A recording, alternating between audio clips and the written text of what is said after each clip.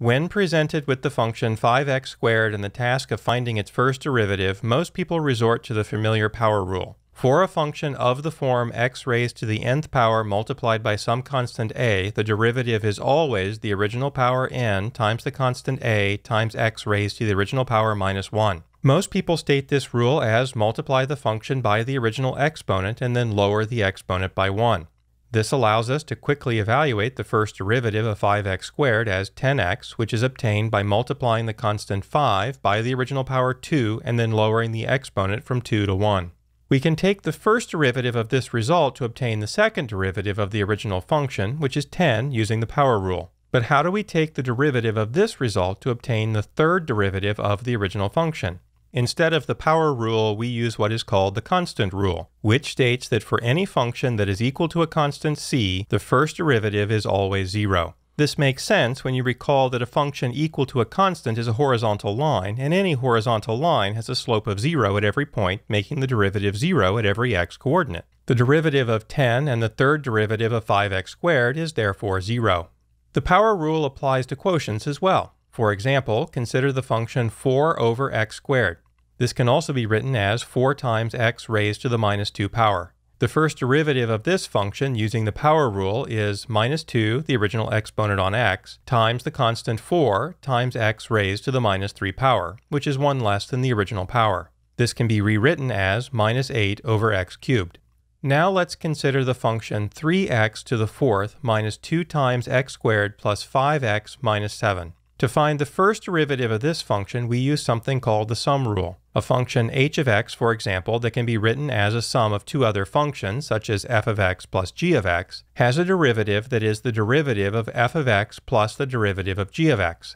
The sum rule tells us that the derivative of a sum is the sum of the derivative of each term evaluated individually. The derivative of our example is therefore 12x cubed minus 4x plus 5. The second derivative can be evaluated easily using the sum, power, and constant rules as 36x squared minus 4.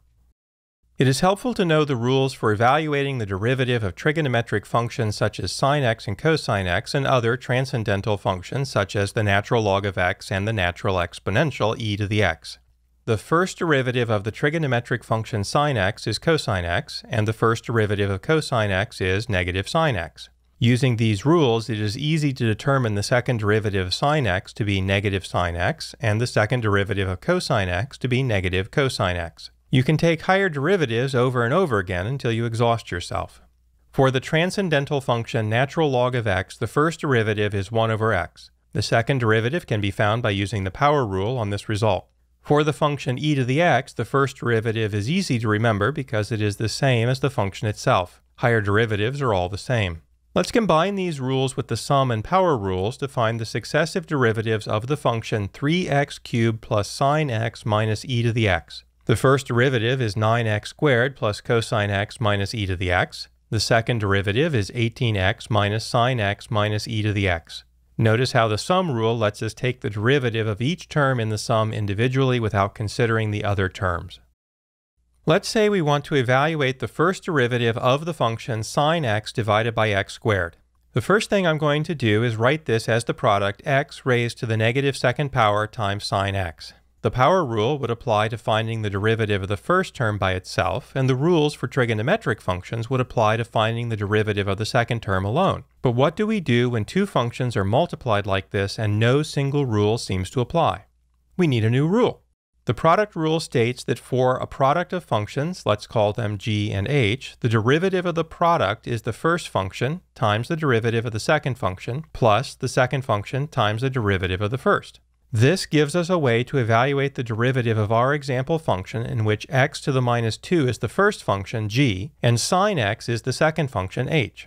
The first derivative is the first function x raised to the minus 2 power times the derivative of the second function, which is cosine x, plus the second function sine x times the derivative of the first function, which is minus 2 times x to the minus 3 power. Rearranging this to make it look a bit nicer, we have cosine x over x squared minus 2 sine x over x cubed. As another example, consider the function sine x times cosine x. In this case, sine x is the first function g, and cosine x is the second function h. The first derivative is the first function, sine x, times the derivative of the second function, negative sine x, plus the second function, cosine x, times the derivative of the first function, cosine x. The result, when rearranged to look more appealing, is cosine squared x minus sine squared x. Now we want to consider the function y of x equal to e to the negative 5x squared. Our rules tell us how to find the derivative of the natural exponential e to the x and how to find the derivative of negative 5x squared, but they don't tell us how to do so when the functions are combined in this manner. We can make some progress by defining a new function u as a function of x to be negative 5x squared, the entire contents of the exponent in the original function y. We can then write the function y as a function of this new function, which is in turn a function of x. This gives e to the u as a function of x. This new function, y of u, is called a composite function. It is a function of a function. This helps because we can evaluate the derivative of e to the u with respect to u. We just need a new rule for using this result to find the derivative of the original function y with respect to x. The rule that helps us here is called the chain rule. If a function y of x is written as a composite function, y is a function of another function, such as u of x, then the derivative of the original function with respect to x, dy dx, is the derivative of y with respect to u times the derivative of u with respect to x.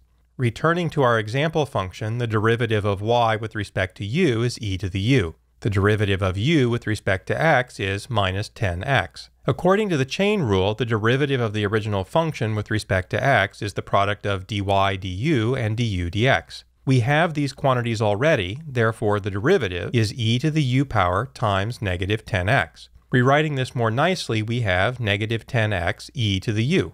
Substituting u back in, we have negative 10x times e to the negative 5x squared. Let's consider the more complicated function f of x equal to sine squared 2 pi x over a, where a is some constant. We might be able to evaluate the derivative of this function by using the chain rule if we define the function u of x to be 2 pi x over a, which is the argument to sine squared. This allows us to write f as a function of u equal to sine squared u. This, however, is not differentiable using any of the rules we have talked about. Going even further, we can define another function w as a function of u to be sine of u. Then we have f of w equal to w squared. This is a composite function nested 2 levels deep. F is a function of w, which is a function of u, which is a function of x. Despite the complexity, the chain rule still applies. The derivative with respect to x of the original function is equal to df dw times dw du times du dx. Each layer of the composite function has its own derivative. Evaluating each derivative in turn, we obtain the derivative of f with respect to w is 2 times w. The derivative of w with respect to u is cosine u. The derivative of u with respect to x is 2 pi over a. Putting all this together, the first derivative of f of x is 2w times cosine u times 2 pi over a.